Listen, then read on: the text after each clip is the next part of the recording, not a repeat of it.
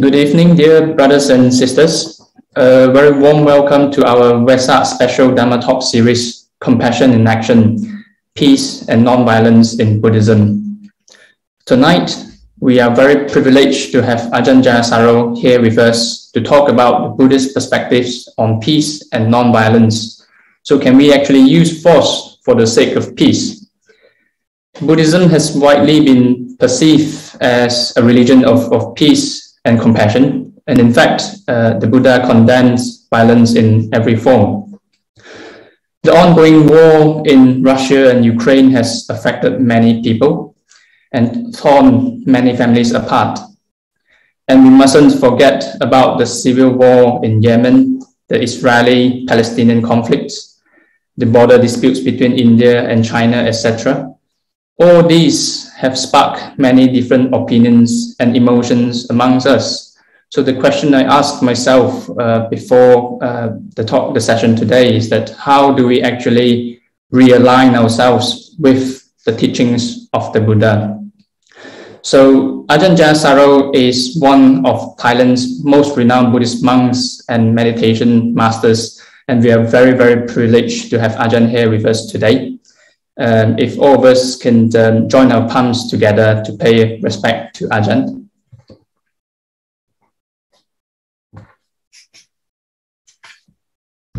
Good evening, Ajahn. Let us begin. I'll start with my first question. So how this is going to work is that me and I'll be interacting with Ajahn and asking some questions, but just some housekeeping rules before we start is that I hope that you all can remain muted throughout the sessions. But if you do have any questions, you can type into the chat or you can type it into the Facebook or the YouTube comments, and then we can ask on behalf to Ajahn. So my first question is that, Ajahn, can anger be a positive emotion, and can violence be a positive action? Short answer, no and no. So okay. I'll expand on that. So anger is an emotion that is always, in every case, based upon ignorance. It's an emotion that arises from ignorance of the way things are. So in a clear vision of the way things are, there is no possibility for anger to arise. The anger is based upon the idea of self and others, and as practice develops, the boundaries between self and others change, become more fluid, and are no longer solid enough to sustain anger in any form. In Western culture, then there has long been a debate on the possibility of anger as a positive emotion and the idea of righteous indignation has played a part in theology and in general debates, and is in the mainstream of the culture. And the idea that we see today is that in the face of overwhelming odds, overwhelming injustice, in which people feel helpless, vulnerable, without power, that anger is the only emotion that will sustain any prolonged opposition to injustice and cruelty. So anger as a motivating force for those who are faced with almost hopeless odds or overwhelming cruelty. That idea is, I think, generally accepted, and the idea that there are some kinds of anger that you should hold on to, that they are valuable, and that without that anger, you would become prey to despair. So anger as an antidote to despair, I think that idea is quite widely accepted. I wouldn't accept it myself from what I understand to be the Buddhist position. The fueling your anger, feeding your anger, cultivating your anger for whatever reason that they are is ultimately self-destructive. And without that anger, the angry mind is a very coarse mind. From angry mind sees things in terms of right and wrong, black and white, us and them. And so will almost inevitably simplify what are, in almost every occasion, complex situations. Situations that have arisen through a web of causes and conditions, and that the angry mind is unable to tease apart, to investigate the causes and conditions of violence and oppression, and to deal with them wisely. It's like a big hammer approach. It's not in any way a subtle or nuanced approach, and one which recognizes what can be done, what can't be done, what needs to be done short term, long term, and so on and so forth. And the angry mind is one which will very easily compromise on one's moral standards and ideals. And before long, then, the distinction between the right side and the wrong side gets lost, because if you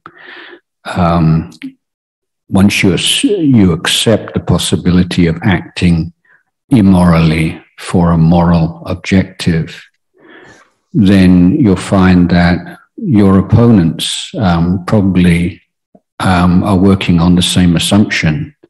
They might seem to you to be completely immoral, but in their own eyes, they are probably believe themselves to be acting morally.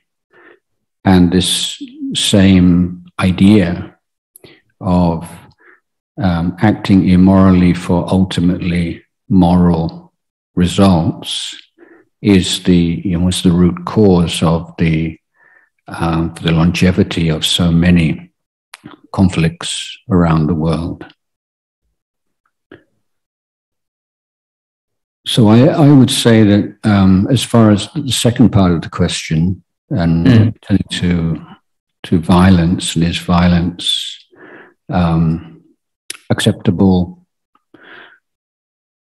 then I would say that from the standpoint of the suttas and the teachings of the Lord Buddha, it's quite clear there can be absolutely no justification for violence. It is always bad karma to act violently, because the intention is key to karma. If the intention is to hurt or to harm, then karma is created.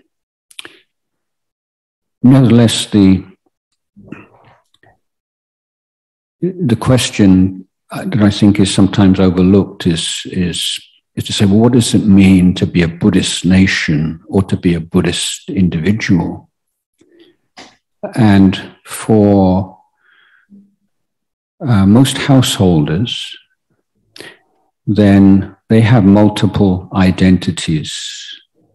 This is to say, they have identity as a Buddhist, but also identity as a subject of a country, they have identity as parents or as children, as spouses, as mothers, fathers, etc. And that it's not the case that at every moment of the day, their Buddhist identity is the primary identity. And in many situations where there is a danger to family or a danger to the integrity of a country, then for even householders who identify with, if you were to ask them what religion do you profess, they would write on a form that they're Buddhist, but their identity as being a Malaysian or a Thai or an English person would take precedence, would take priority over that, or their identity as being a mother or a father who has to protect their children would take precedent over their Buddhist identity. So I did a little poll of some of the lay Buddhists that I know, my students, and put that question to them, just how absolutely pacifist they would be if there were threats to their country or to their family. And these are genuine and committed lay Buddhists, but they would admit that if there was that kind of threat, then they would be willing to compromise on the first precept.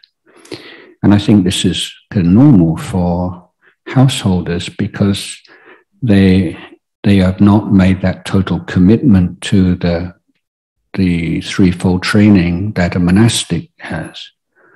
So certainly it's clear cut for a monastic, you would die rather than commit an act of violence, and that's part of the commitment you make, the renunciation you make to become a monastic.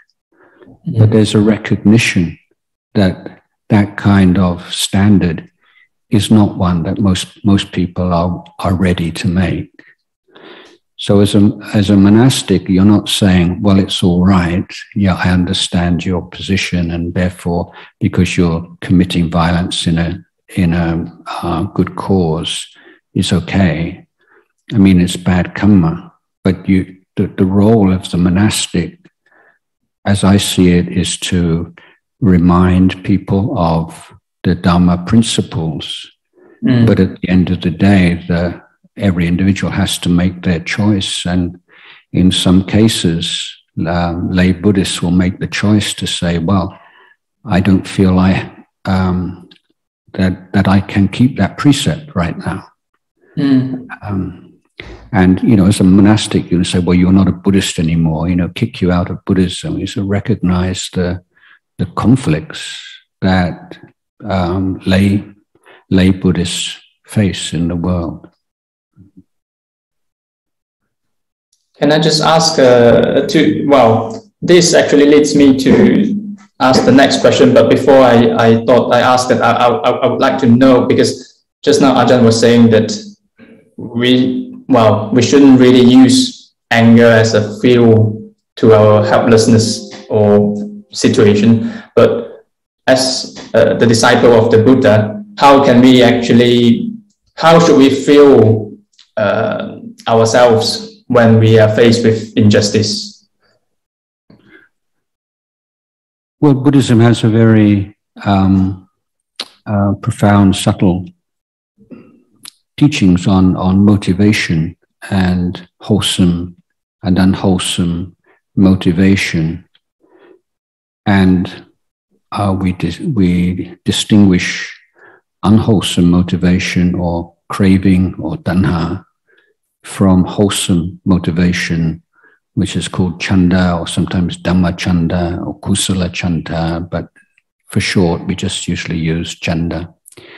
And that distinction is often completely misunderstood or overlooked in Western treatments of Buddhism, particularly of unsympathetic representations of Buddhism, where the idea is that Buddhism teaches that we shouldn't desire anything, that desire is bad, and if you desire anything, you're you suffer, therefore you should try to find a state of no desire.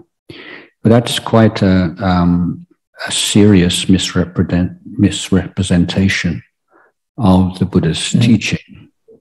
The Buddha said that we replace tanha, craving, the unwholesome motivation, with the wholesome motivation. And for instance, in the teaching of the paths to success, what we call the 4 iddhipadas, chanda is the first of the 4 iddhipadas, and it leads to virya, or effort.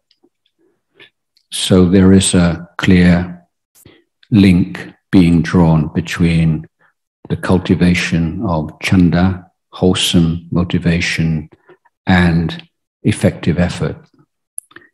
So chanda is distinguished by the focus on the action itself rather than on the result of the action. Unwholesome desire is focused on the reward or the result rather than the means by which that result is obtained. So for instance, someone working motivated by tanha would be primarily motivated by the desire for wealth, for status, for power. Whereas someone working primarily motivated by chanda would be concerned with doing the best job they can, enjoying their work, developing their skills in their work. And so the focus is on the means rather than the end. So there's always going to be a need for motivation, but the idea is to channel as much as we can into the wholesome stream of chanda, and as little as possible into tanha. So motivating oneself with anger is definitely on the side of tanha. It's unwise motivation. Whereas chanda is recognizing something that needs to be done, and one's motivation is to do what we can do as best we can given our circumstances. So it's on that sense of I'm doing what I can, I'm doing the best I can. That's where you find your energy and your motivation. Rather than saying, yes, sorry. Okay. I was just going to lead on to my next question. Is that so? What can we do? That the two angles to this sort of question is that, as a citizen and as a leader, what can we actually? Because we've talked about religion, the identity, the intention as well. But what can we do as a citizen or as a leader when our country is oppressed or treated with violence? Because I feel like there's a bit of dilemma here, because if we fight back, it goes against the teaching of ahimsa or the non-violence. But then if we don't fight back when people invade our country, in a way we are passively encouraging violence on the other hand. So I just wanted to ask Ajahn, is there any practical advice that, or is there a better way that we can uproot the problem? Yeah, I have a couple of thoughts. First of all, I think probably the formulation of Buddhist approach on a national or state level would probably be in line with the United Nations resolutions, in which force is considered to be the last resort and only legitimate in the case of self-defense. I think that would be probably the position that most lay Buddhists would hold to. in positions of power and influence. The Buddhist teachings were originally referred to by the Buddha himself, either as the brahmacharya, particularly when speaking with monastics, or else to the Dhamma Vinaya. So we often, everyone's familiar with talking about the Dhamma, but not so much with Vinaya. And the assumption is usually made that Vinaya refers to the monastic code, the rules, regulations, protocols, customs, and so on, that by which the monastics live their life. But there is a wider, more comprehensive meaning of this term, Vinaya. And it means really creating the external conditions which are most conducive to the practice and realization and propagation of Dhamma. So that includes laws, regulations, agreements, protocols, customs, which all strengthen and facilitate the practice of Buddhism, or in this case, the preservation of peace between nations. So Buddhism is not at all a teaching which is exclusively focused on the individual and on the individual's state of mind, but does recognize the importance of the environment, the importance of the social environment, political environment, and that it's taken to be responsibility of leaders to be creating structures which facilitate the peaceful coexistence of nations or of communities within nations, and to minimize the possibility of conflict. So in the example you gave, it's like that's when things have already reached the critical stage in which there's no way out.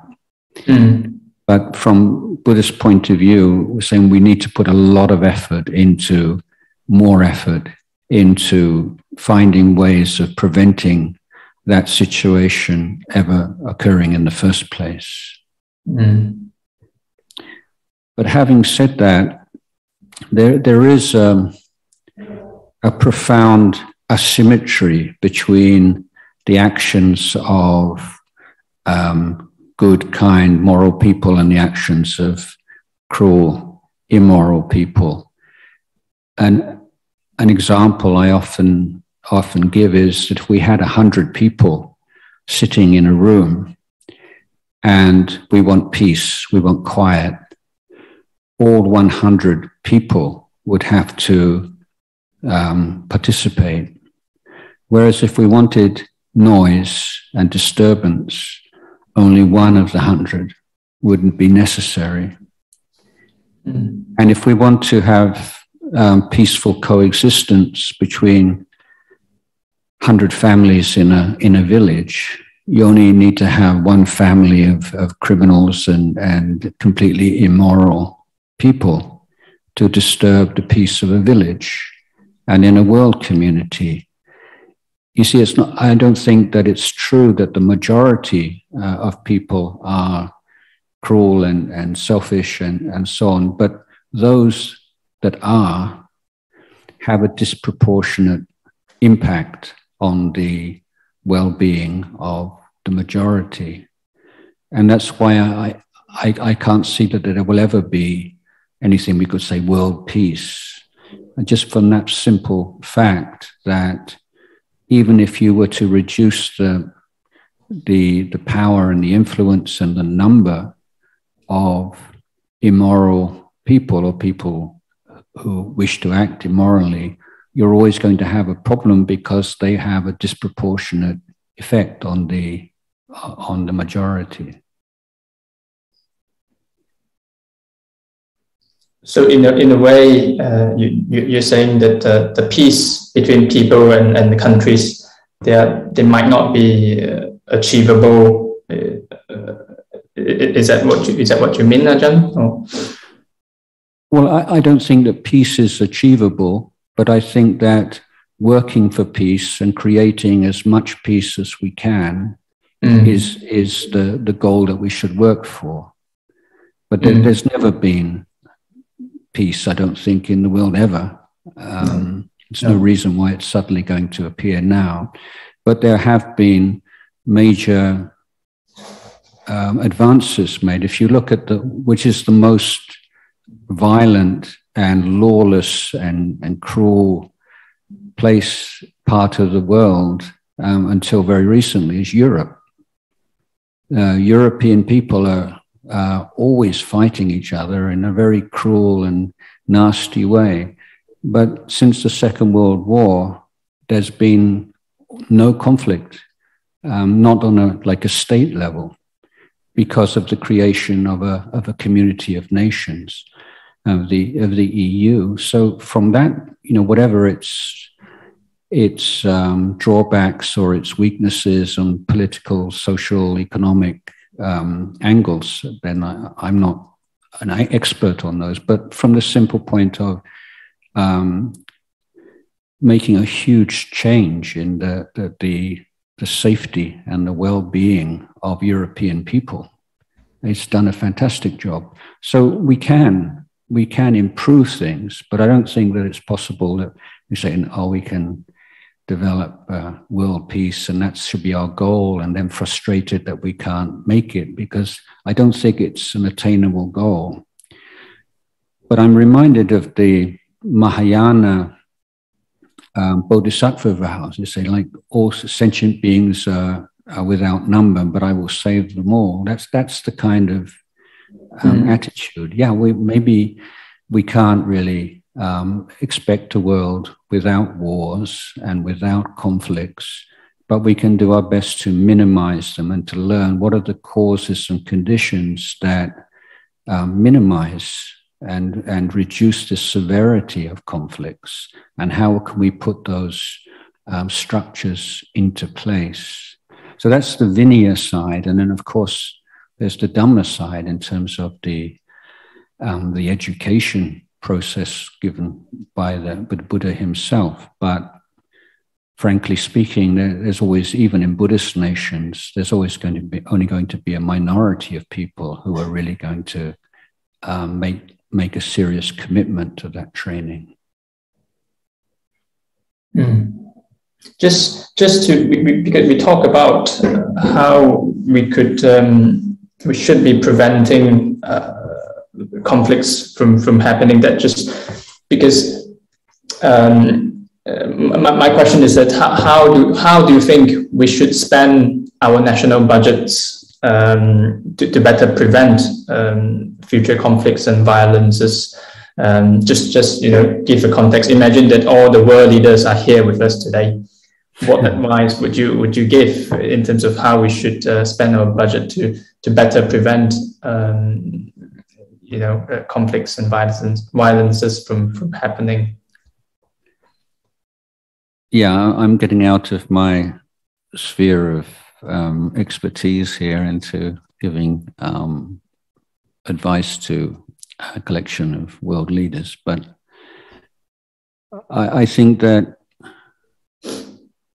we can't ever change anybody. So let's get down to basic principles. One person can't change another person, but we can give them the reasons and the inspiration and the confidence to change themselves. So that's the role of a teacher. A teacher can't change a student, but the teacher can facilitate and help the student to help themselves. And I would assume this would be the same principle, whether it's speaking to people in a monastery or people in the United Nations or whatever. It's like, what exactly is our goal here?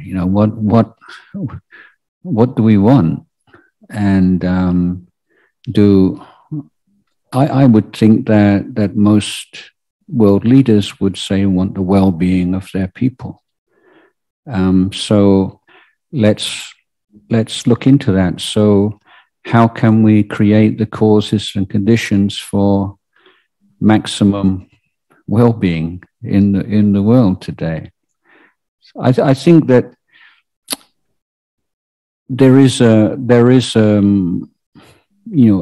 place to talk about ultimate principles, because in most decision-making bodies, I think they tend to be very short-term. Like a democratic government has its eye on the next election, and so is almost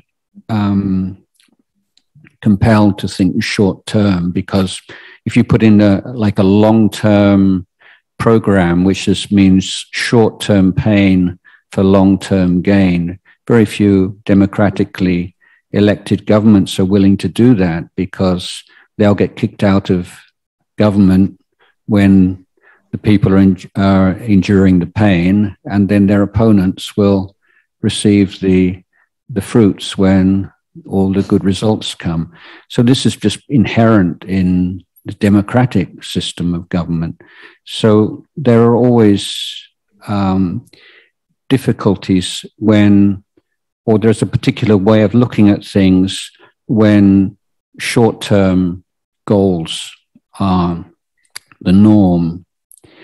And that's why there has to be, I think, a stage in which can talk about values and ideals and long-term gains. Okay, we know maybe leaders of a country know what they would like their country to be, where they'd like it to be in 5 years' time or 10 years' time.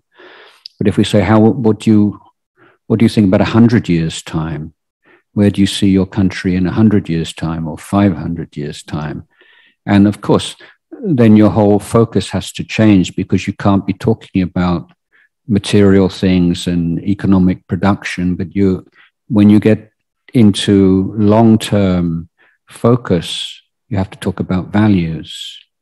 And I think there's not enough talk about values, that I would say, and I would encourage these leaders every now and again just to talk about values rather than their narrow, short-term self-interest.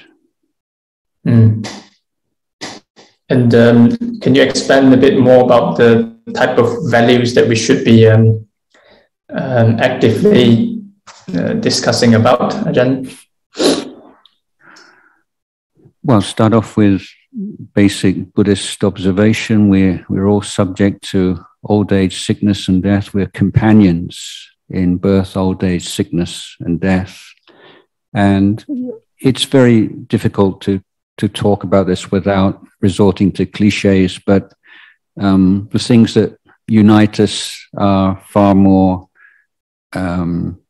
numerous, far more profound than the things that divide us, and finding the links and the connections rather than emphasizing the differences. I mean, I think it's shocking that after all the development and the technological developments, I mean, the technology that allows us to speak in this way right now, and yet such a huge number of people in the world are caught up in prejudice based on color and gender, and this is like the sort of ABC of civilization. It's like that we're still on that level of discriminating on someone just the way that they look or the color of their skin. I mean, it's absolutely pathetic, isn't it? I mean, it's unbelievable that in the same civilizations that can create so much wonderful art and science and that people could be caught up on just what color skin they are. So these are things that really need to talk about a bit more, how can we allow this to? We don't allow it, and there's a lot of discussion about it, isn't it? But we're not doing very well on the very basic elements of humane coexistence. So I would just think that it is surely uncontroversial that feeling safe is something that everybody desires, that living with people who are kind to you and being able to be kind to other people is superior to people treating each other cruelly and with selfishness. I mean, maybe just establish that. I mean, kindness is superior to cruelty. And just start off with basics, because we can't even seem to get those things down very well at the moment. Thank you, Ajahn. I'm just curious here is that because we know that if we all always have the nature towards awakening and compassion, why do we always react with anger and violence instead of wisdom and compassion? Is there anything, at least on a personal level, that we can do day to day so that we can align ourselves back to our Buddha nature? Well, as human beings, our gift is our capacity to learn and our capacity to change. But our human nature is to a large degree animal nature.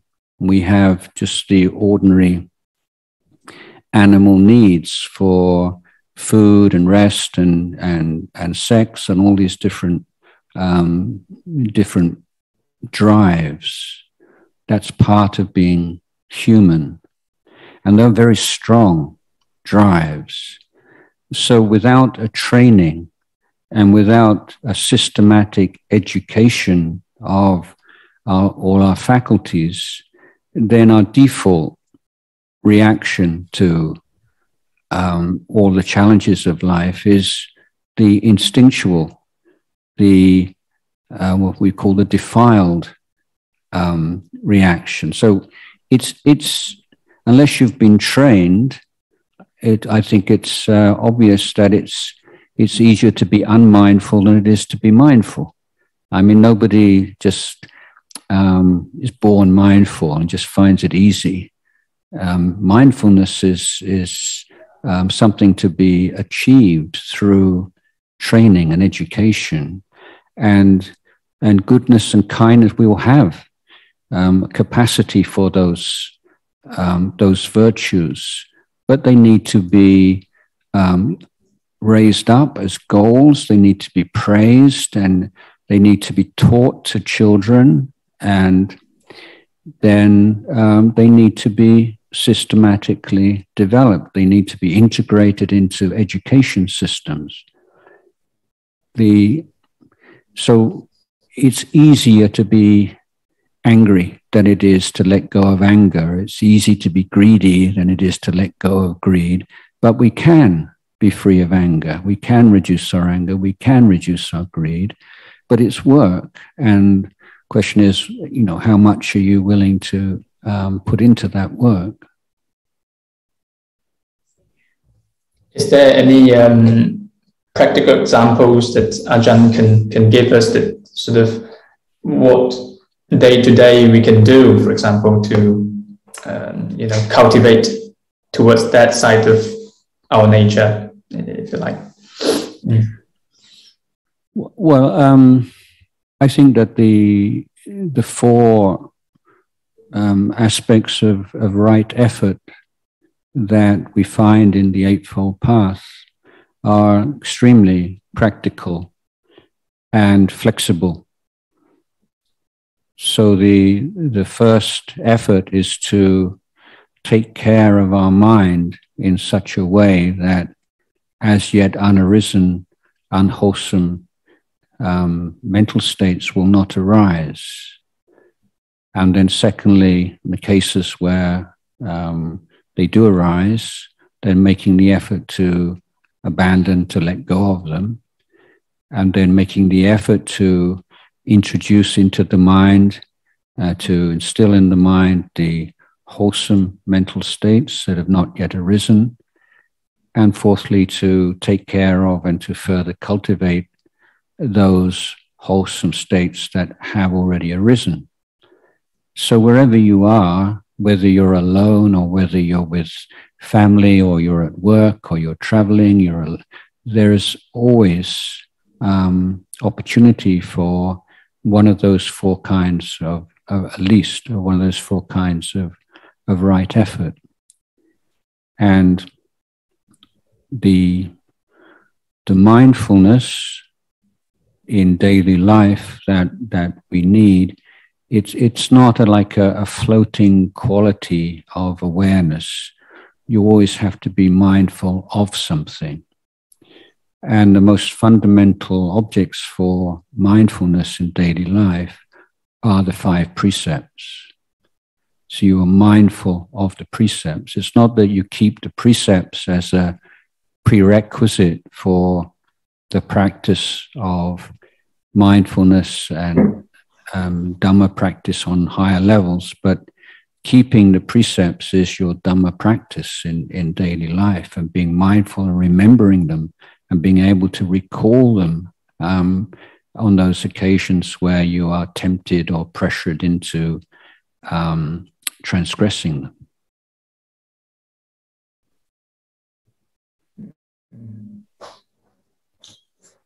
Just to change the angle a little bit, Ajahn. So, if I understand correctly, that there's 2 levels of the Buddha's teaching. There's the ultimate and the relative reality. But in the ultimate level, the Buddha taught us to transcend duality. But then, in a relative sense, we do need to differentiate between the good and the bad. So how do we actually apply the wisdom of non-dualism when we are approaching social or economic or political injustice? Is there any practical lessons we can learn from the Buddha himself? Well, I think observation, constant observation of experience is the key. Constant observation allows us to see how wholesome motivation can, if we're not careful, become unwholesome motivation, or an unwholesome motivation become wholesome motivation. Let's say, for instance, you join a charitable foundation or some kind of activist group and devoted to the betterment of society, but after a while you become attached to the power that you might have in that group, or you become very attached to your opinions and being able to impose your opinions on other people, and all kinds of ways in which are basically selfless and noble intention can be corrupted through lack of self-knowledge and lack of self-awareness. And we can see this in groups of people devoted to good in society, often full of disharmony and jealousies and egotism. So something can start off very well and can change into something not so good. Otherwise, some people can, in Thailand, there have been a time where meditation became very fashionable again after a long time, and people going on meditation retreats simply because it's kind of cool thing to do. But then after a few days on a meditation retreat, then they suddenly realize, oh, this is really something truly valuable. And so the rather trivial intention becomes a good intention and becomes a wholesome intention. So seeing how people's intentions, people can change, and how I think that observing yourself and observing defilements in your own mind very clearly makes you sensitive to them in other people, and being able to see, oh yes, that person's suffering from that same defilement as me, and seeing that that's where the unity comes from. Yeah, it's not like that person's acting in a very obnoxious way, and it's a kind of a personal thing, but it's like that arrogance, let's say, is like a virus, and I've got that virus. Every now I've had that virus myself, and that person's got that virus. So you're seeing things in terms of wholesome and unwholesome dhammas manifesting in people's behavior, and because presumably you're not an arahant yourself, you're saying, oh yeah, I have that as well, and so there's a humility that arises from that, and a sense of fellowship, and not creating this strong sense of us and them.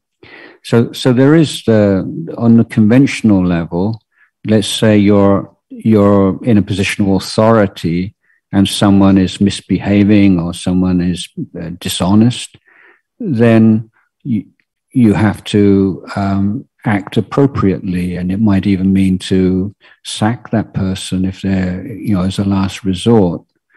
But at the same time, you have a recognition, oh, that person's just got caught up in that particular defilement. They were carried away. And so you have that compassion and sense of recognition of what's really going on here. But on the conventional level, then sometimes somebody has to be punished or in some way, or even has to be sacked from their position if there's no other remedy. So I think I'm just trying to come up with some examples where you're holding the two things together. You're not creating this strong self, I'm good and that person's bad. And the Buddha, in fact, in the Majjhima Nikaya, talks about the wise person and the fool, and gives a number of examples.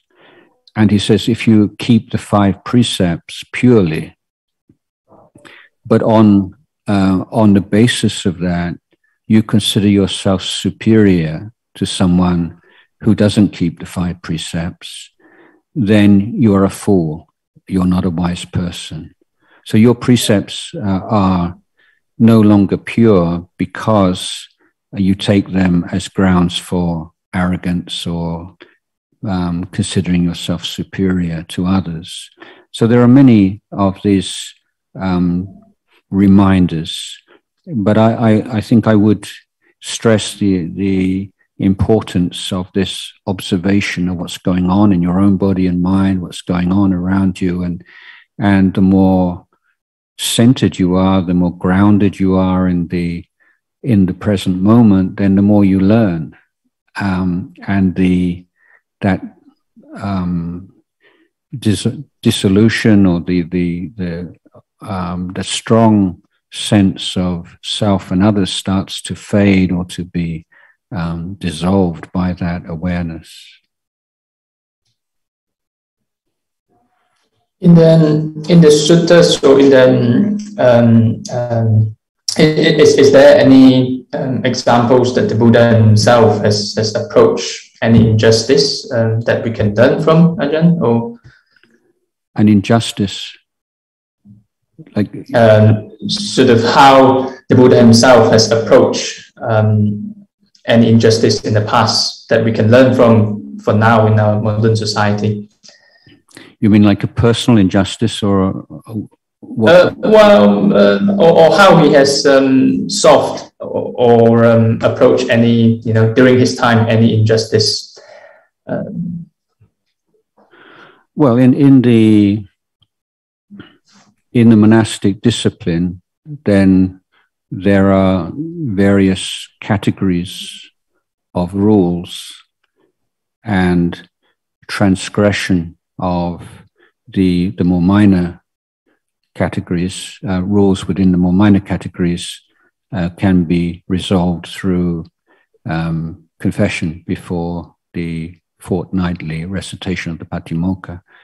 If a monk commits what's called a Sangati Sesa offense, then there is a period of penance and before rehabilitation. And if a monk acts in a way that breaks one of the 4 parajika offenses, then he has to leave the Sangha and cannot reordain as a monk in this lifetime. So in terms of transgressions and misbehavior amongst the Sangha, and this is in an environment which the Buddha designed himself, so it's kind of an ideal community, then there's the idea of taking responsibility, non-concealment of offenses, and having committed an offense, then making the commitment to refrain from such action in the future. And misbehavior certain amongst the Sangha, and this is in a severe or gross, then the monk is given the chance to make a fresh start by going on a period of penance with special practices, refrain from such action in the future. But when certain, eventually when he's rehabilitated, and gives the community at large a sense that there is recognition of the period of penance with special practices to amend it. But then if someone goes beyond the boundaries of what's acceptable for a samana, then that's the end. He has to leave. So there is that kind of strictness and or absolute kind of decision making. So a monk who, if we consider the Buddha as like ocean-like compassion with no boundary at all, and yet if a monk commits one of the 4 defeat or parajika offenses, he's not forgiven in the sense that he can come back and become a monk again. I mean, he's forgiven in the Buddha doesn't hold a grudge against him, obviously, but that he's forfeited his right in this lifetime to live in this way. So on a personal, so that's how the Buddha's seeing it on a social level, but in terms of the Buddha himself, then there is the quote, the passage where the Buddha says that his feeling towards Rahula, his son, is exactly the same as his feeling towards Devadatta. So there's no difference in his feeling. So there's that absolute refusal to make distinctions between human beings, that no matter their conduct or their behavior towards the Buddha in the past, then his feeling towards them is unaltered, unalterable. And so that's the goal, you know, so the Buddha is like our exemplar, and that's the standard that one tries to move towards as a Buddhist. Thank you, Ajahn. I'm just a bit conscious of time, and there are multiple questions that has flown in. So I thought I will start asking the questions from the floor, and if you can address them, please. So the first question is, so dear Tan Ajahn, can you please share some teachings on giving and loving? It's easy to give to those we love, but not so to those we disagree with. How can we bridge the divide between the two? Sorry, what was the beginning of the question? So it's like, can you share some teachings on giving and loving? Really? Because it's giving and loving, yeah. Because it's very easy to give to the people that we love, but then on the other side, it's a bit more difficult. And how can we actually bridge the division between the two? Well, that is the goal of practice, and giving and sharing is, the fundamental way of bridging the gap between oneself and others. Interestingly, the can't remember his name now. It's an American statesman who had a very inveterate enemy in the Congress or the Senate. So I can't remember the details of this story, but this man was a great lover of books, and so it might be Stuart Mill or someone like that. And so he asked his enemy whether he could borrow a book from him. He'd heard he had this particular book, and he was very keen to read it. And so this man gave him the book to read, and that was the beginning of their reconciliation. Because once you've given something to somebody, you can't look on them in the same way anymore. And that person, that enemy of his, once he'd given him a book and shared it, he couldn't sustain that same level of anger and hatred. So giving is a very profound thing. It's an activity. It's like a fundamental Buddhist practice, and it's a practice which gives rise to what in modern day we would call self-esteem, because when you give something, you automatically become a giver.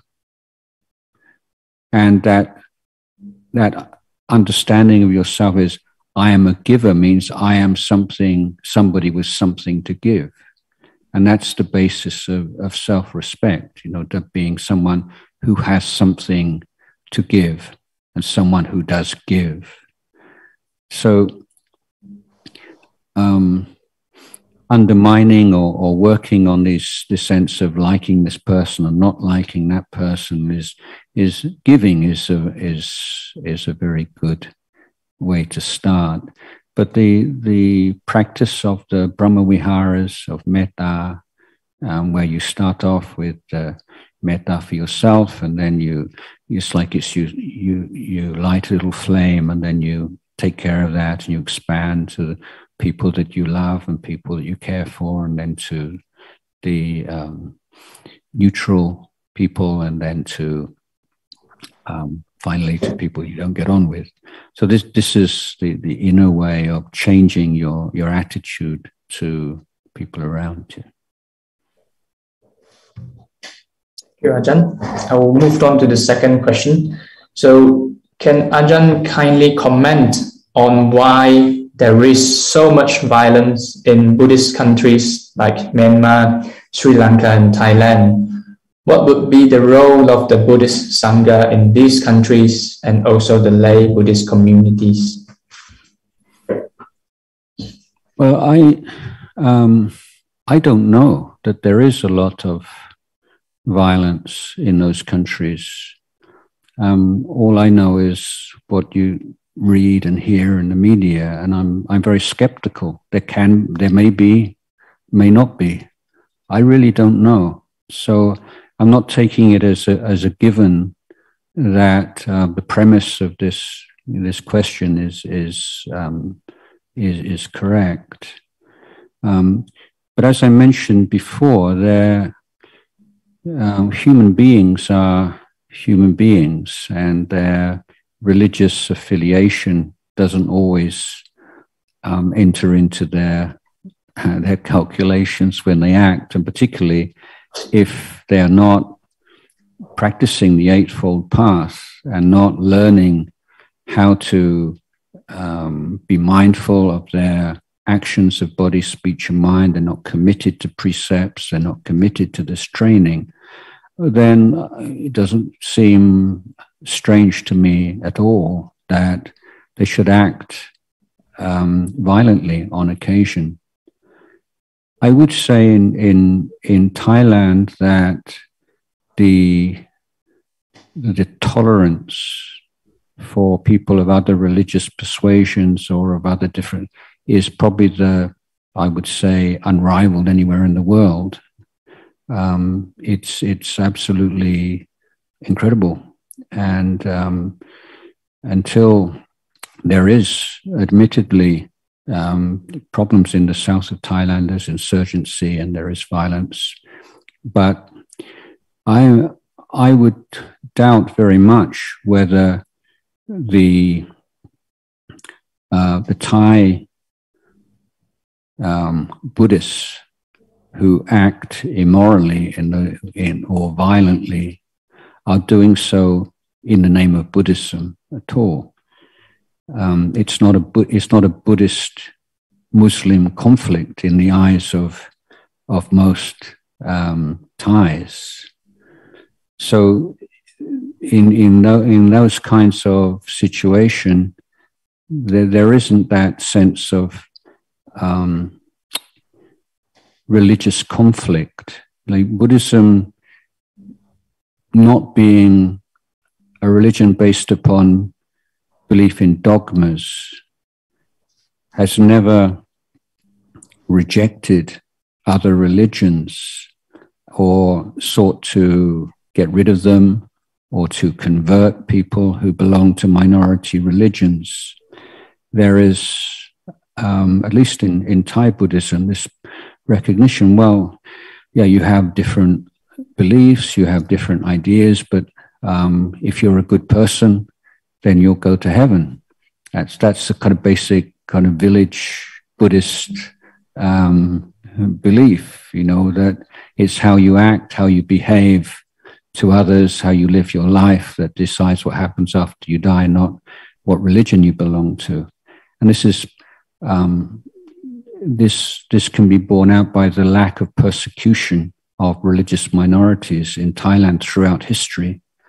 And if you compare with 16th, 17th, 18th, even 18th century Europe, the contrast is a stark one.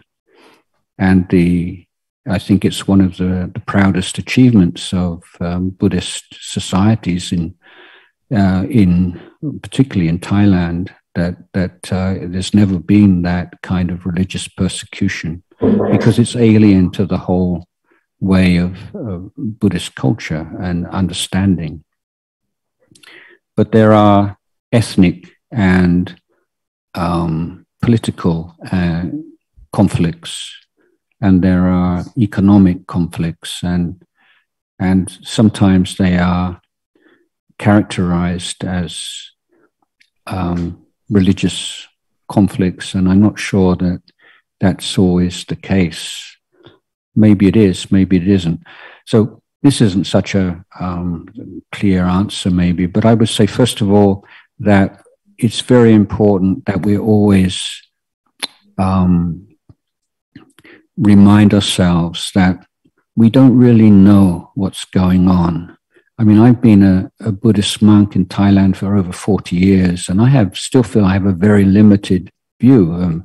of what goes on, because I try to keep very strictly to what I know as a direct experience. And I think that in the last 10 years, there was a general feeling in the West that Buddhism's had a kind of an easy ride, that people were idealizing Buddhism as a religion of peace and comparing it unfavorably with Christianity and Islam. And there was a bit of a kind of a backlash, and a lot of articles written and books written, well, you know, these Buddhists, they're supposed to be so peaceful, but did you know that it's really like this and like that? So I'm a bit skeptical about that and the intentions behind that whole wave of articles and the stuff that came out. So I'm not meaning in any way to gloss over things that happen with Rohingya people or in Sri Lanka. I'm sure that there are things going on there, but these are complex phenomena, I would say. And the people who live on, I was born on an island, so I feel I'm qualified to say people who are born on islands are a little bit weird. There's a specific kind of psychology for people who live on islands, and so I'm making a comment about Sri Lanka here. You know, this sort of some of the conflicts there. This is like island people conflicts. Yeah, I don't feel I'm an expert enough to make any really qualified, authoritative comments about what's happening in Buddhist countries, but I would say that it's very difficult. You have to be really, ingenious to find some backing in Buddhist scriptures to justify any kind of violence. So do I understand correctly that, Ajahn, so even if our intention is to defend the Dharma, we shouldn't resort to using like violence or force? Is that right? I'm not saying should or shouldn't. I mean, it's quite clear that if you act violently, then you're creating bad karma. So it's up to you. Do you want to create bad karma or not? There's to be, it results in suffering, but that's your choice.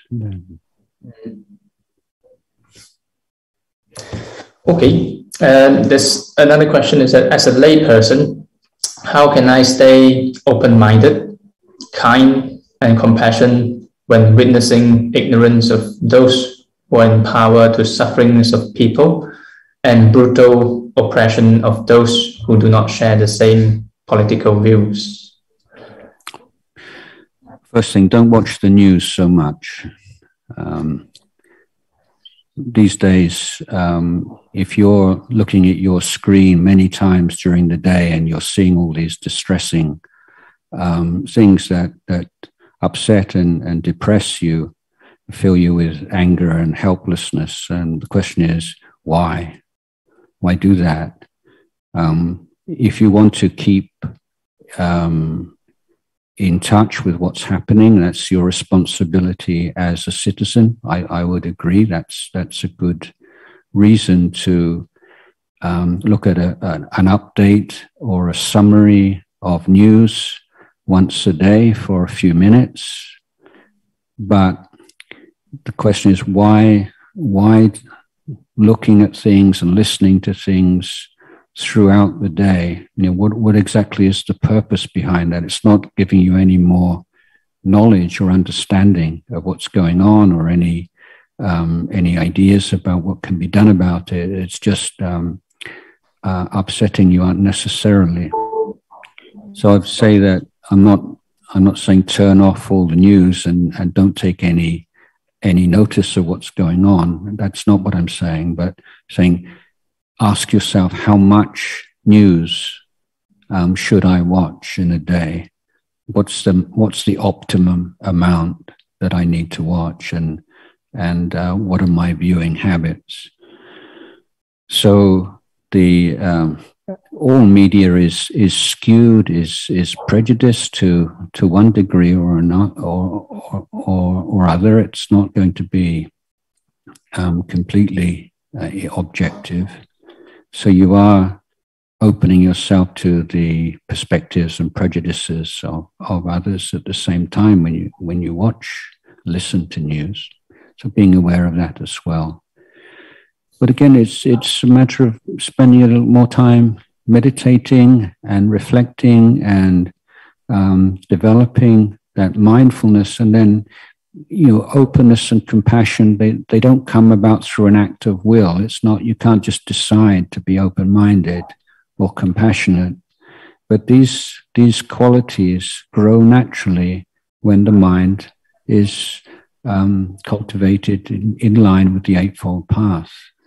And the connections and the ability to feel compassion for people who are on the other side of the divide, or if you take a side in a war, then there's incredible amount of suffering and distress on the other side as well. It's not just a one-sided thing.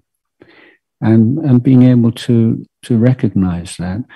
You say if there's any kind of dispute or conflict in society on whatever grounds, then it's really good practice to try to find out who is the most articulate and intelligent representative of the view that you disagree with.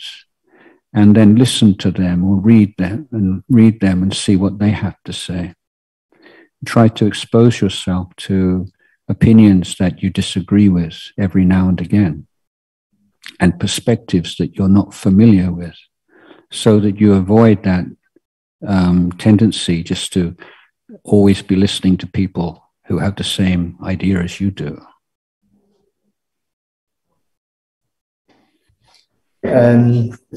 I think I've asked all the questions from the floor, but if I've missed any, please type in your question into the chat box. But may I just please ask one last question from myself, at least, Ajahn. What can we Buddhists as a community offer to the world? Well, I don't know whether there is such a thing as a Buddhist community throughout the world, but I would say that common sense, kindness, and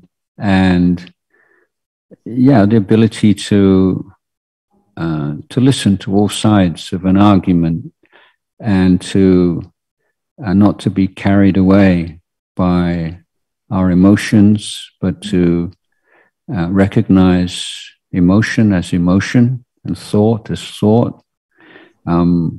This is the Buddhist insight. The body is the body, feelings are feelings, perceptions are perceptions, thoughts are thoughts, consciousness is consciousness. We are all companions in birth, old age, sickness and death. No one wants to suffer. Everyone wants to be happy. We have these basic truths of human experience that are verifiable, and I think it is generally acknowledged throughout the world that in Buddhism we have some very effective, practical techniques for working with the mind, and sharing those would be mindfulness practices and loving kindness practices, forgiveness practices, and so on. So I'm not sure that there is like a stage on which the Buddhist community can share this, but I think we all have our own individual world, our own society, our own group of family and friends, and to try to embody the Buddhist values in our own conduct and in the way that we talk about the world and the way in which we think about the world, and just to be as good example as you can be in your own small world. There is a question that just came as we talk. Dear Luang Por, I heard that people are often not aware of violences we do to ourselves. Can you please comment on that? Violence to ourselves. Violence to ourselves, yeah. Well, yeah, from the... this is not just like a metaphor or a way of speech, because there are people who are committing all kinds of violence against their bodies these days, and that can be from committing suicide or attempting to commit suicide. There are huge numbers of young people these days who cut themselves, particularly young girls. There are people who are destroying their health through various kinds of drugs. These are all acts of violence against oneself and one's well-being. But the trying to deal with your own problems and weaknesses by just saying you should be this and you shouldn't be that and you're a bad person because you think like that and you do like... So that kind of really judgmental, nasty way of looking at yourself is a form of violence. So there can be the crude and physical kinds of violence through physical harming and drugs, or through this very sort of judgmental attitude towards oneself that many people adopt. So these kind of violence are foolish and don't lead to any lasting resolution. So in terms of someone who is very critical of themselves because of things they've done in the past, for instance, or feel very guilty about them, then I would say, consider, if you say, I shouldn't have done this, or I should have done that in the past, and why did I do this, and why did I do that? I'm such a bad person. Then I would say that the reflection is, well, on that particular day, on that particular occasion, you had so much defilement in your mind and so much Dhamma in your mind. The defilement was more than the Dhamma, and so you did a stupid thing. It doesn't mean that you are a bad person. It just means that you need to reduce the amount of defilement in your mind and increase the amount of Dhamma in your mind to prevent that happening again. So don't create this person, this bad person. There's no bad person that you can find. There are foolish actions, and those foolish actions can be abandoned, and you can act in a better way in the future. So you don't have to sort of be violent with yourself in terms of judging yourself and telling yourself you're a bad person. It's all causes and conditions, and through practice of Buddha's Eightfold Path, you can find a way out of even the worst maze and the deepest depression, but you have to commit yourself to it. So someone else asked that the Lord Buddha said that people fight each other because of sense desires. Can you please give us a short reflection on the link between violence and sense desire? Thank you. Well, when you want something, then you're immediately suffering, because wanting something is suffering. And your attitude to other people changes immediately, because other people are going to want the same kind of things that you want. So you're going to start looking at people either as competitors or else as prey, some people that you can take advantage of.